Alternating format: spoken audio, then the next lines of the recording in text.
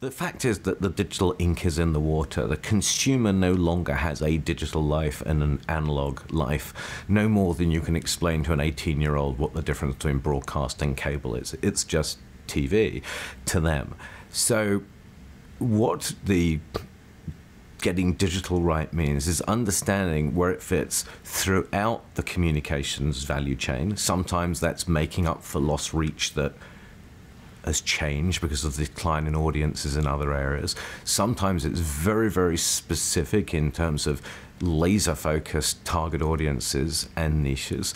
Sometimes it's about understanding what the creative demands are of the new platform, because the media side of digital has become an almost perfect mechanism for mandolin slicing of audiences. But the manufacturing side, the creative side, is way behind the media side in terms of mandolin slicing of messaging to make the fullest use of that opportunity. I think it's velocity is what keeps people up at night. It's the fear of doing something so quickly because you feel the need to respond to an opportunity, and because of doing it so quickly, did you get it right? And are you judged as a result of failing because you made the effort to do it quickly and get it right? And at Facebook, there's signs all over the place that say fail fast and break things and all of those kinds of things. And we do have to do that. We do have to fail fast and break things. But what we need to do is, before we just do stuff for the sake of newness, we have to understand what objective we're trying to achieve in the business. And if we can be articulate about that, and if we can be thoughtful about that potential of that platform, of that idea to meet that objective, then the way people judge us will be different.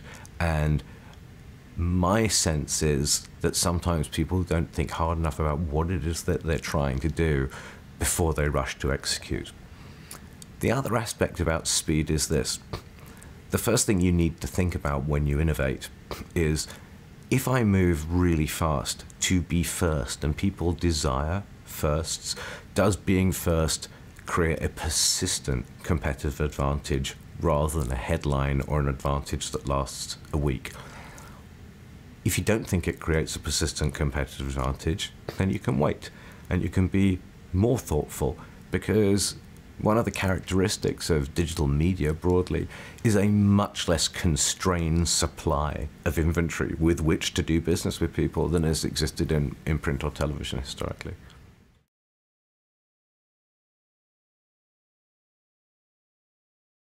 For people who want to get digital right, the first thing is understand your consumer journey. How does your consumer touch your brand, and how many of those touch points are digital? What is the relative value of each of those digital touch points compared to the other touch points in the brand? How can you think about attributing success or failure to each of those touch points and the applications you build against each of those touch points?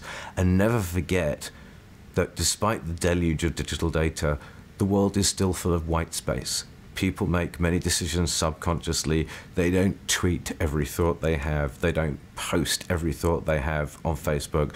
They don't leave the digital fingerprint trail on everything. And so some of the more established methods of marketing measurement, like econometric modeling and so forth, still play a huge part in how you need to think about this. But the message is, if you want to create a symphony, then you have to use all of the instruments, and you have to use them selectively in order to produce the sound you want to do, and know what those sounds are in combination. And that's the key to getting it right in digital.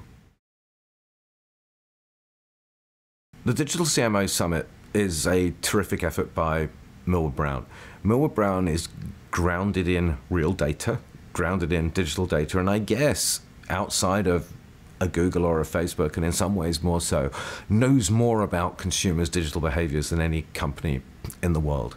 I think that what that enables the people that attend the Digital CMO Summit to have is a great deal of confidence that the program is built and rooted in data, that the speakers that they will hear are data and information centric, and that it will help them ultimately as they develop new programs, are pushed by their businesses to do more and do more quickly in digital. It will help them build confidence in communicating with the boards and other stakeholders in their companies that their digital strategy is grounded in real business effect.